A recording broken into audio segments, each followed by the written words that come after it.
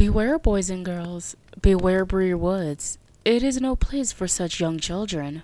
Monsters are lurking in its shadows, big and small, wicked and kind. There are brothers that roam these woods, 5 of them, looking to either guide or slay its travelers. Heed my warning and you might survive.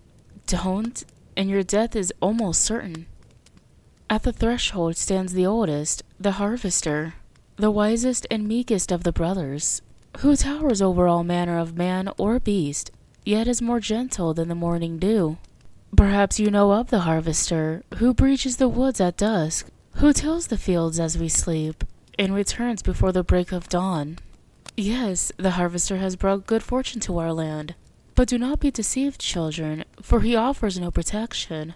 He dares not cross his brothers, as not his brothers him, a blood bond that must never be broken between them. All he offers is his wisdom and guidance, for that is all he can give before you part ways. But take his words to heart and never forget, for the other 4 beasts are not as kind. Beware your surroundings, little ones, for the fiercest brother pursues you. The stalker, lurking in the trees and shrubs, hunting the prey that roams its woods. Yes, beware the stalker, for he shows no mercy. Like a lioness that watches over her cubs, or the hornets and bees that protect their hives. He thrives on the abominable aggression, fiercer than hellfire. When I was young, we knew little of these beasts, believing them to be just that, to us, mindless and animalistic in their nature, and our actions were in accordance as such. My father gathered many of our men for the hunt, setting out to slay these monstrosities that plagued our people. I am still haunted by their lamentations that faded into the night, embraced by my weeping mother, who sought to shield me. By morning, our eyes were laid on the wake of the hunt. The men's skins mended together into a gruesome banner, stretched out along the trees into the rising sun, displayed to all our people. Their killer's title inscribed across the flesh of my father and his men. It's true, survival cannot be guaranteed with this encounter, but not incredible, for there is a way. You must run, children. Run fast and far. Run and keep your sight forward, for behind is certain death. This beast is bloodthirsty and nearly relentless. His pursuit will only end with one of 2 means. The first, his hunt proves bountiful. The second, his prey comes upon its other kin, the third beast. Yes, bloodthirsty, but not the least bit foolish. For once you are in the company of his younger brother, you are no longer his prey, but the guest of the sculptor, the most vain of the 5 brutish siblings. Unlike his brother before him, the stalker, the sculptor is more cordial in the presence of strangers. He even strikes many as a kind-hearted creature, appearing elegant and humble in nature. But you are not beyond the realm of danger, children. Although the sculptor seems pure of heart, he is truly self-obsessed and easily offended. From each guest, he demands nothing less than absolute glorification. Once you are in his presence, there are no early departures. You are his guest until he grows weary of your company, all the while amusing him with melodies of flattering words and praises, but either his presence or his talents, or even his artistic gifts. As his name implies, the sculptor's most distinguishable trait is his sculpting, spending many countless hours molding, carving, and chelacing away. And what of his materials, you ask, dear children? Well, sometimes wood, other times clay, and a few times unruly guests. Which reminds me of this story of a huntsman from our village, who reeked with confidence, daring to accept any challenge. To him, the 5 beasts of Bree Woods were just that, a challenge that he sought to conquer. At its threshold, he passed the harvester, who sensed the determination of the huntsman. He besought him to reconsider continuing forward. You will not make it far like that, he warned. The huntsman scoffed at the first beast's pleas, presuming his words were a means of intimidation. He continued into the woods, where the next of the 5 waited, leaving the gentle harvester in a daze. Well, days passed, then weeks, and then months, and there was no evidence of the huntsman's return. Many wondered of his fate, but only I was determined to seek the truth. In the dead of night, I slipped from my bed and hurried to the fields. There, the lonesome harvester tended the soil. I anxiously asked, "What of the huntsman?" The lofty creature looked down to me, and with a somber note he answered, "He was swift and spirited, eluded the stalker's grasp, but was far too assured, and was seized by the presence of the sculptor. The sculptor gave to him a nod, but the huntsman did not return it. The sculptor gave to him his charm, but the huntsman only gave to him his tongue. The sculptor prepared them a pipe and puffed once, but the huntsman puffed twice. The sculptor prepared them tea and took a spoonful of sugar, but the huntsman took 2 spoonfuls. The sculptor prepared them a feast, but the huntsman gave him no thanks.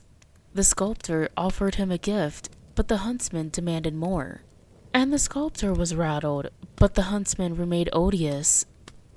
"But what became of him?" I persisted. And the harvester drew a small, crimson effigy from his hide. "For the sculptor, the company was excruciating," he sighed, bestowing upon me the sculpture. "For the huntsman, he was dealt back tenfold." And with that, we spoke no more of the matter. Leave your confidence at home, children, for that was the mistake the huntsman made. You should be timid and respectful, or you will be modeled into his next piece. If the evening is satisfactory, you'll be allowed to depart, only to continue deeper into the woods. Confrontation with the 4th beast, however, is preventable. Just 5 shy of the scent of ginger and ash. Though, like the stalker, he may just find you instead. The brewer, the most debauched of the 5. A stumbling, bumbling, drunken brood, seeking to indulge himself with a lavish feast. He offers to all travelers of the woods his brew, a deceptive concoction, contrived to tempt an immortal, enticing them with a heavenly scent that is nearly irresistible. But you must resist, boys and girls. Do not partake of the drink. You cannot let it woo you. With only a droplet of the repugnant ale, you will fall into an eternal rest. And when you are exposed and defenseless, the brewer lets his true intentions be known. He devours his unsuspecting prey, slow and agonizingly, bit by bit. Your will must be far greater to overcome this enticement. It is the only thing that separates you from life and death. The brewer cannot force you to sip from his cup. Neither drink, nor sip, or even taste the brewer's brew. Try as he might, you must not succumb. Brace yourselves and persist, for you must regain your bearings for what waits ahead. The 5th and final son of Bree Woods, the spoiled. With laughter like sobs, and sobs like laughter, he skitters along the forest floor like vile vermin. Driven by a tormentful desire for what others possessed, he will do anything imaginable to acquire them.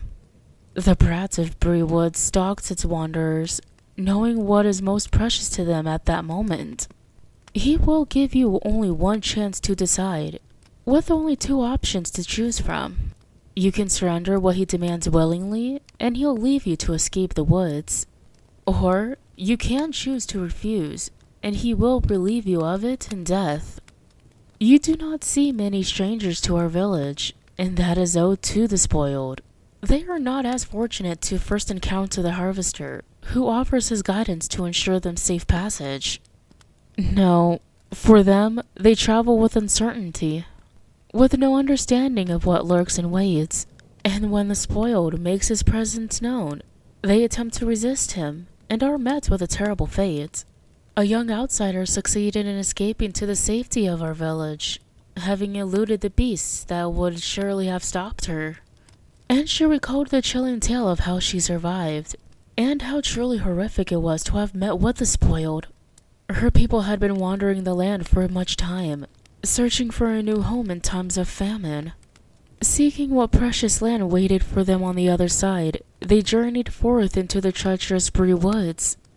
It wasn't long before they were met by the youngest brother of the woods, who knew of the many goods and valuables they brought on their travels. From each, he demanded what he claimed as his, or they would travel no further.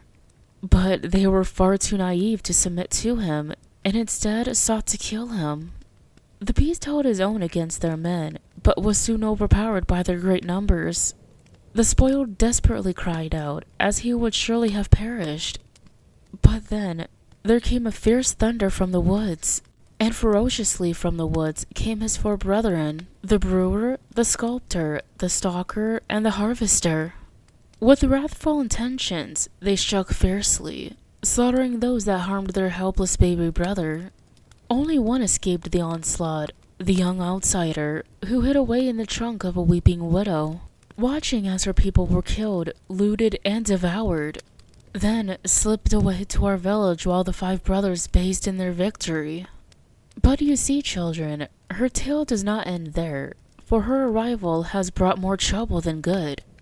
The harvester has not tilled the fields in much time, and our crop has ceased to grow, leaving us to starve. The brothers of Bree Woods are scorned and demand from us atonement. What wrong have we done? We have stolen that which belongs to the spoiled. Tonight, children, we will atone for our sins, and we will return what we so foolishly have taken. Tonight, sweet children, say us a prayer, for tonight we must go into the woods.